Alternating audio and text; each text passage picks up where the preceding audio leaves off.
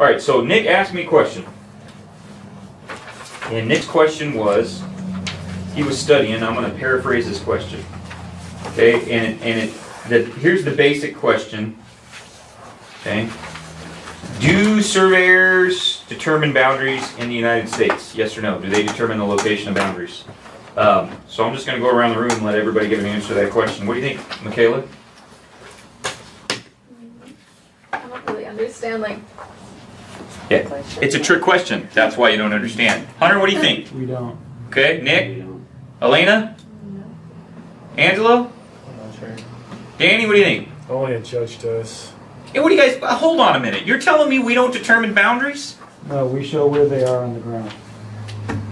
And it's a really... Wait, well, now wait a minute. You guys are crazy. If we don't, how would raise your hand if you said we don't determine boundaries? Raise your hand. You guys are crazy, right? What do you mean we don't determine boundaries? That's what people pay us to do, right? No, they don't. Okay, yeah, so you guys are right on being a jerk to prove a point. If you ask Monique if I determine boundaries on a boundary survey, what will she probably say? Yes. And almost everybody that hires us, what do they think the answer to that question is? Yes. Okay, so I'm going to give you the technical answer to the question and explain it, and then I'm going to tell you why it doesn't really apply. Okay, so it's a nuance. In life, it's what we call a nuance, right? In other words, real life is complicated. The answer isn't always simple. Okay, so technically, under the letter of the law, land surveyors in the United States do not... I'm trying to think of how I want to word this. We do not have the final say on where a boundary is. Let me put it that way. Okay? So there are other parts of the world where the surveyor comes out and does a survey and he sets his monuments, and that's where the line is. Period. End of discussion. Okay? Now, I have often thought to myself, wouldn't life be easier if we just lived in a world like that? Okay, but here's the problem. There's a bunch of guys running around doing crappy boundary surveys, and I don't know that that would be a better world necessarily. Okay, so technically, under the legal system in the United States, we do not determine the final location of the boundary. We offer an opinion as to where the location of the boundary is. Now, there's some good things about that, and there's some bad things about that, so I want to explain it, and I'm going to tell you why that's not really how the world works. Okay, that's the letter of the law, but that's not how the world functions, and I want to explain the difference. Okay, so here's why it's a good thing. It's a good thing because if I do a boundary survey and the client doesn't like my answer for where the boundary's at, they can't sue me. I mean, they can sue me, but they won't win. Okay, because it's just my professional opinion.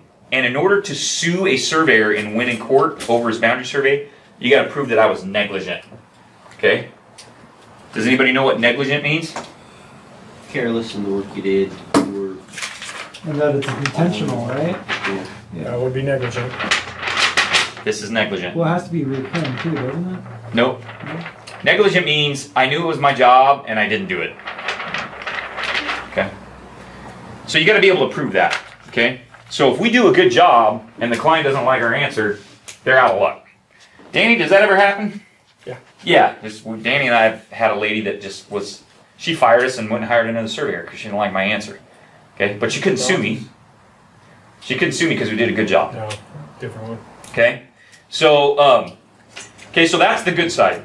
Here's the bad side. The bad side is if I go out and do a survey for Nick, let's say Nick hires us to survey his property, and I go out and do a survey and we set corners, and Nick's neighbor doesn't like my survey, he can go hire another survey and get a completely different answer, and now we got a problem that's got to go to court. That's basically how it gets fixed. And that's expensive.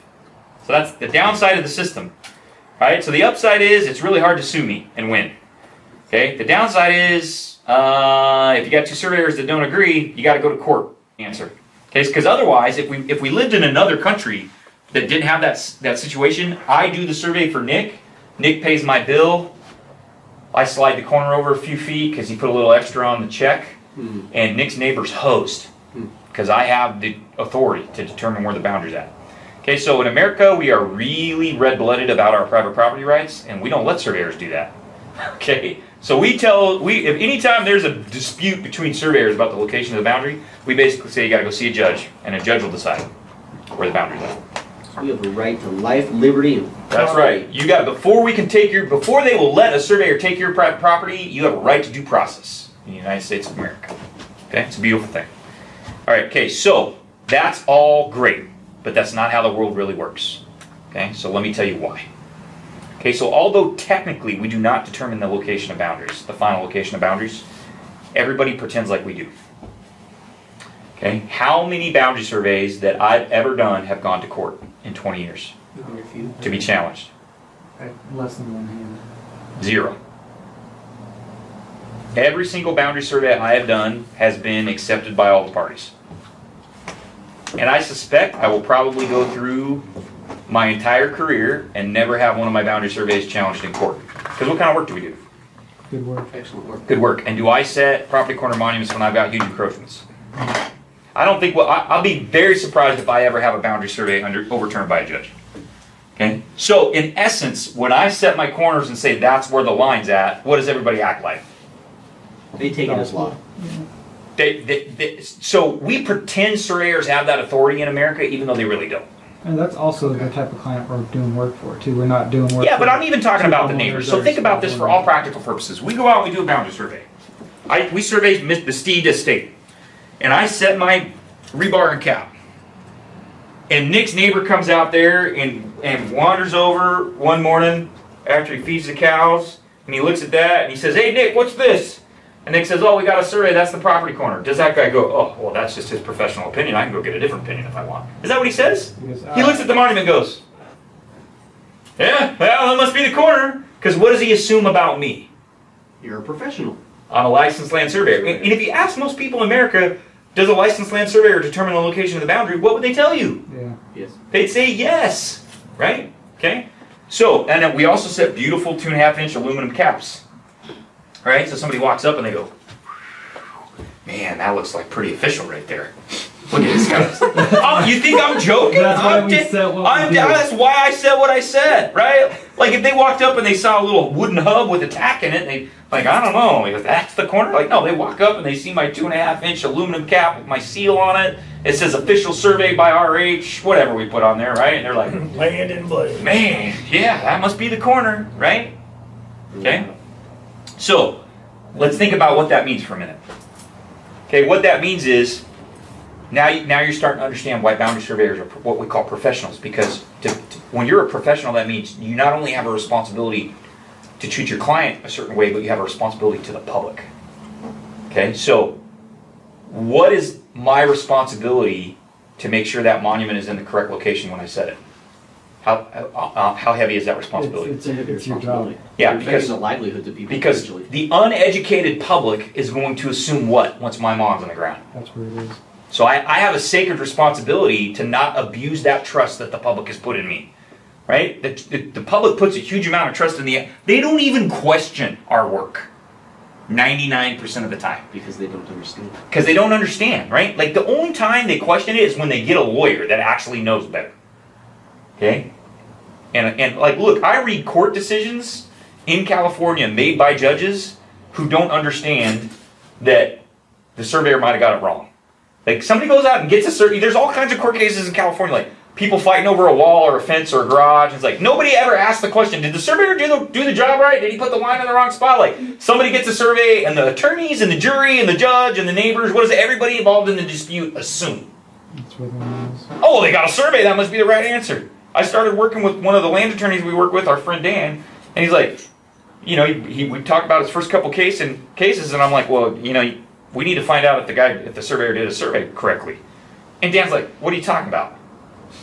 I'm like, well, how do we know the line's in the right spot? He's like, well, there was a survey. I mean, I understand there was a survey, but how do we know that the guy did it right? He's like, I don't even understand. What do you mean that he didn't do it right? He's a surveyor, right? I had to explain to Dan, who's been practicing law for decades, like, yeah, no, there's a bunch of yahoos running around, right, doing crappy boundary surveys. It would be like us not knowing our way through the law, the ins and outs, and Yeah. just assuming the lawyers know what they're doing. Then the lawyers know what they're doing. Okay, so there is a name for that phenomenon that we've described, where the public just trusts that the surveyor has followed the law in his work and put the line in the correct location. No, it's not It sounds deification. like that. It's called the surveyor has what's called a quasi-judicial role.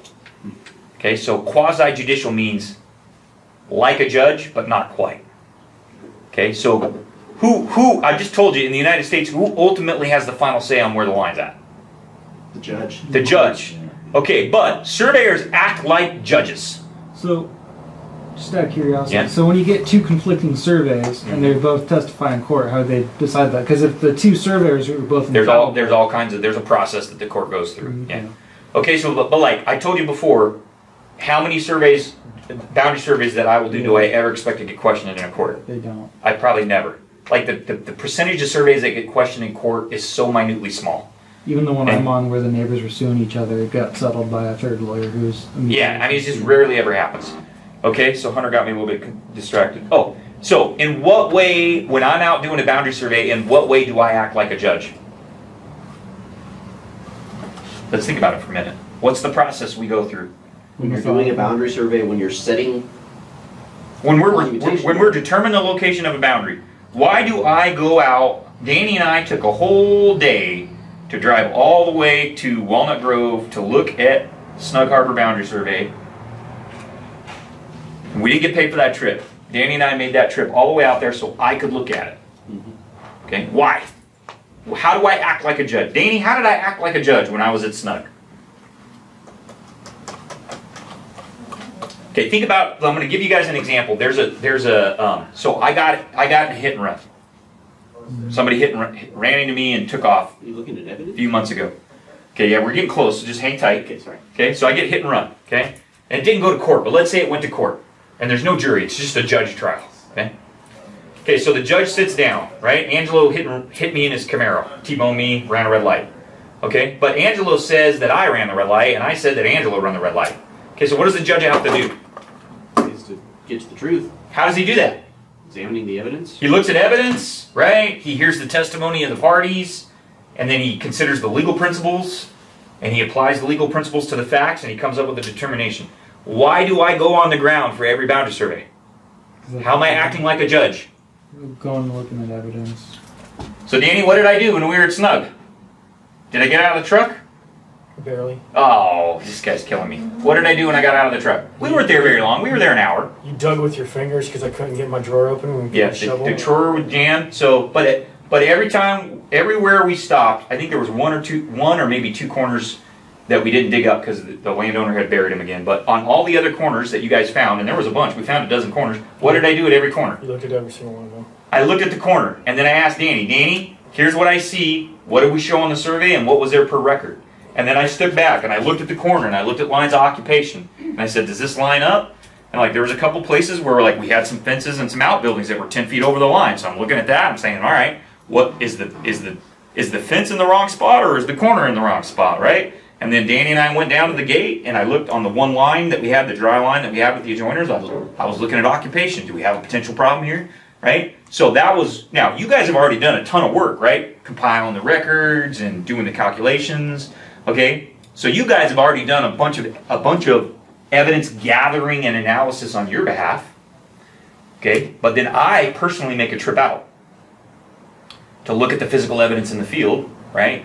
So I can see whether or not the resolution that you guys have come up with fits the evidence and the principles of law. Okay? And that's why I do that on every single boundary survey, right? We go, when Hunter gets licensed or Danny gets licensed, then that will be their responsibility. Right? So now you guys see why I get so irritated when we come back from the field survey and we don't have a picture of every property corner? Right? That's important. You know, I gotta be able to stand up in front of a judge. The judge is gonna ask me, Landon, did you examine and evaluate all of the evidence? And I have to be able to say yes. If I don't, what can he say about my work? You're negligent. Then I'm negligent, right? Okay, now most boundary surveyors do not do this.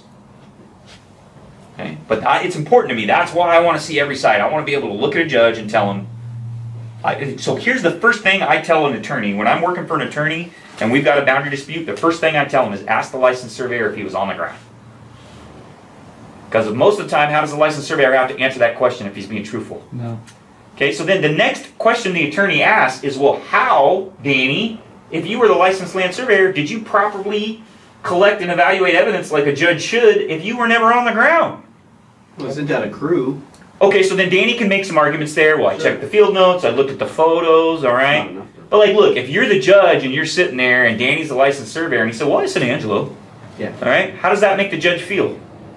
Pretty nervous. Like, look, if Danny and I are both the licensed surveyors on opposite sides of a dispute, and I tell the judge I was there in person and I physically touched every pipe and rebar, and Danny says, well, I sent Angelo to do it. Okay, the first thing the judge is going to say is, who's Angelo? And why is he not in this court? Okay, so then, no, I'm not joking. So then what the judge might say is, all right, we're going to take a one-day recess. Tomorrow I want Angelo in this courtroom. That's no joke. I actually went and sat on a stand in a boundary dispute. Yep. Wow. Okay, so here's the problem. Now, I was just a field guy. I was just Angelo. Yep. And he said... He said, I want to talk to the guy that was there. Wow. What Okay. corner did you find? When did you find it? Yeah. Did you, Now, here's the how did problem. you survey it? What kind of instrument did you use? Yep. Wow. Okay, now I'm the licensed land surveyor, right? And the judge is like, yeah, but you weren't there. I want to talk to the guy who was there. And so the next day, Angelo shows up. Now, I love Angelo. He's got a handsome face. But Angelo's 18 years old. How long have you been surveying, Angelo? Almost 2 years. About a year and yeah, maybe 2 years. Okay. So then the judge is like, all right, hold on, let me get this straight. You were never there, and you got this Yahoo over here driving a Camaro who was there. He's been surveying less than my law clerk. My law clerk's done more surveying than him, right? And that's the guy that you relied on to evaluate the evidence. Okay. Now you see why I go to every site. Right? Okay, so quasi-judicial means like a judge. Okay, so we function like a judge, and when I make a determination based on all the evidence and the legal principles, what do typically members of the public treat that decision like? Like it came from where? It's gospel. It came from the judge. Like it came from a judge. And in that way we are quasi-judicial. Okay, so I printed you guys 2 articles. Okay. So does that mean, Landon, that when maps are filed Mhm. with the county recorder and they go on file in public and they're available on record, anybody who looks at that mapping, anyone who looks at the information presented on that map is not looking at judicial decision? Okay, so let me give you, I'm going to caveat that a little bit. Okay, so there's 2 cases, and I won't get lost in the weeds here, but when we're doing a subdivision, the interior lines of the subdivision have some special sacredness, right? Where I say those lines are is where they are, Because you created because they're new lines. I'm the creating surveyor. It's what we call it first steel, because they used to have a steel tape. First steel in. So if you're the guy that creates the boundaries, you get some special deference under the law.